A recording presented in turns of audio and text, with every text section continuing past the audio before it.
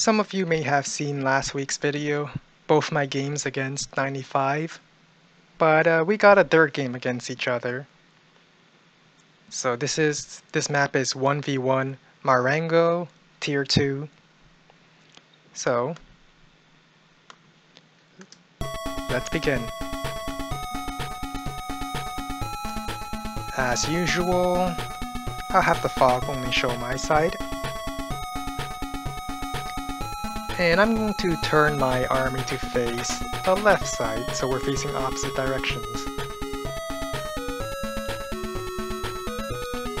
Normal capture phase, of course, go for neutral property, neutral base first, and go for the turn 1 captures.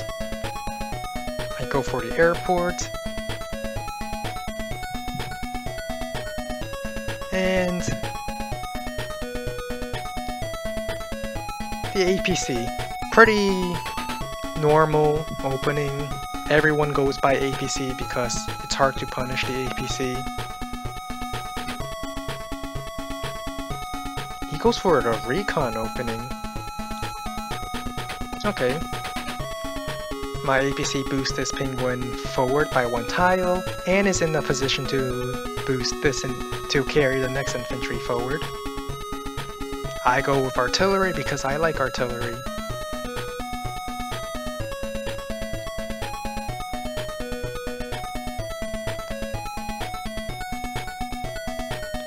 And I thought long and hard about where I should put my APC. I think I misplayed it a little bit from its usual usage, so I just decided to drop it forward so I can start capturing this.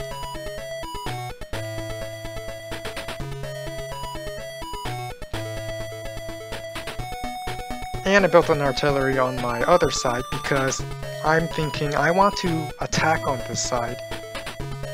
So, which means I should support my attack with an artillery, and I follow it up with a tank.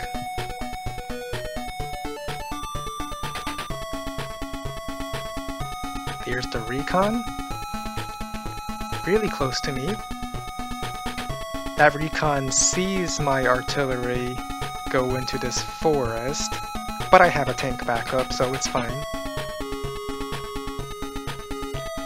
And battlecopter, because why not?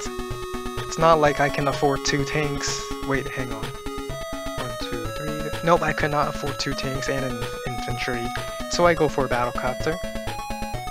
Recon shoots at my penguin on the city, spots my artillery. I see a tank move in there. So I'm feeling confident since I just punished a recon.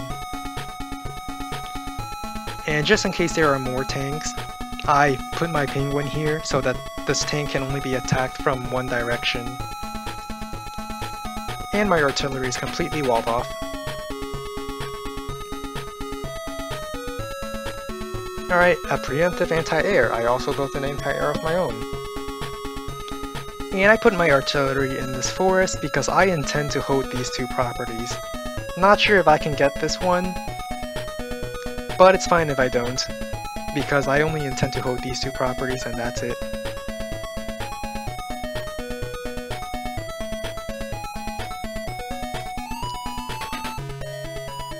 I go on a mountain for vision. I decide to not really interrupt the capture, but shoot at this so he can't capture this at all. And then I realized I forgot to get the comm tower first. So a little bit of a story about this tank. My opponent was a little distracted and forgot to move the tank. So as a result, they are now down an entire tank.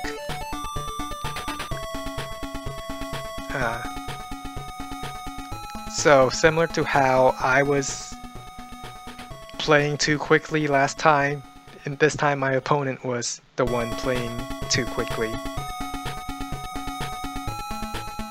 But they managed to get both of these properties, so they haven't gotten this one yet, or this one. Kills my infantry up here, okay.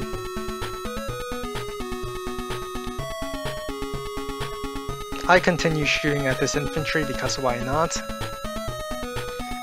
Probably should have kept it back in reserve to wall off my artillery.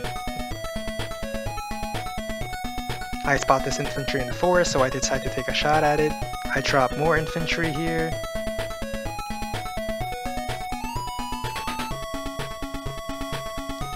And it's a little risky, but I decide to put my artillery in this forest.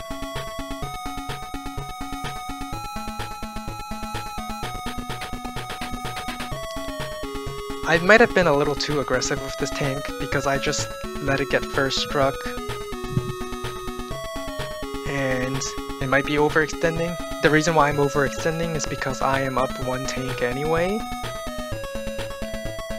But I probably should be a little more cautious about that.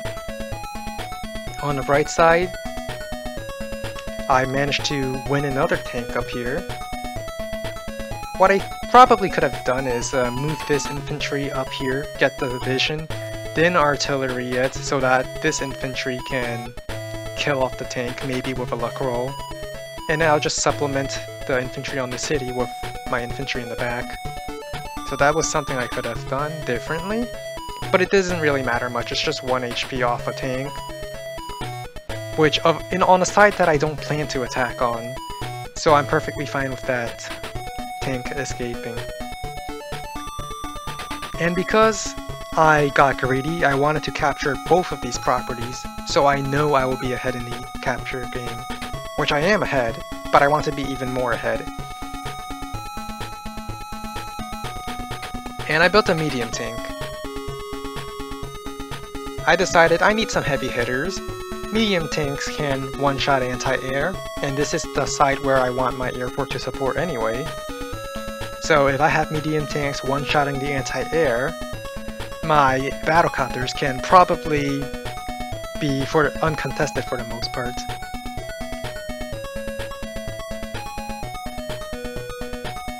He pulls back, that's to be expected. We're kind of dividing our forces in this battle. Maybe I shouldn't have divided my forces. Maybe 1 artillery and 1 anti-air should be sufficient. Perhaps. I know it's generally advised not to divide your forces like this because what if they just send everything to one side and wipe you out? Your other side won't have enough units to really do much. So maybe I committed a little too much up here, that's something I could improve on. Like so far these penguins and this artillery was sufficient of holding off an attack up here, so I didn't need this tank to support it. Maybe I would have wanted a second artillery to get a double artillery over here. Maybe. But the tank probably didn't need to be up there.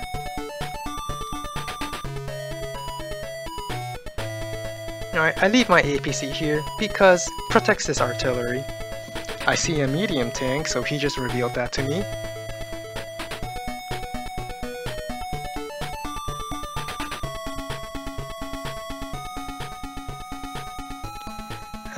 Let's see.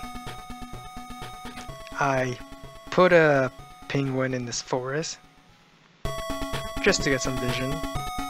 See where the anti-air is and keep my battlecopter out of range. I keep my medium tank hidden. Pull my APC back because at this point I want him to attack my artillery. Maybe he will attack it with a medium tank, of which I will first strike it and then wipe it out with, or maybe wipe it out with 2 battlecopters and then my medium tank. Maybe I can get something off like that. Because if I have the medium tank, then I should win? Possibly.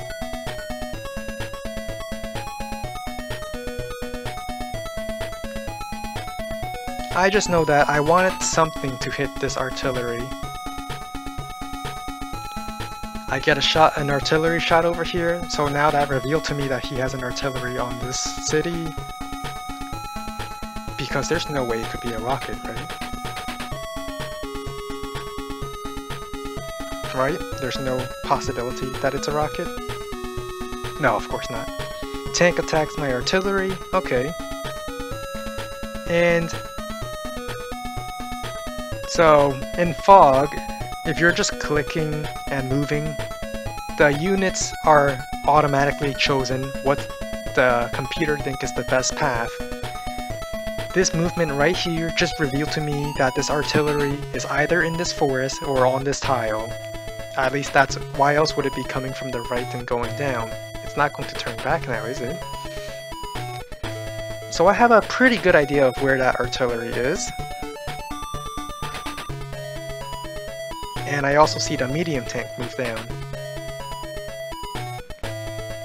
So here's the turn. We're both nearing our Winter Fury, and I intend to get it first because I'm up in income. I should be up in value, according to my KD. And if I superpower first, that means I'm ahead in all three of these, which would inevitably lead to a victory. So I get the shots which I know for sure I will get. Just making sure it's not a rocket or anything. Probably not necessary. Sack the infantry here so I can wall break with the next one.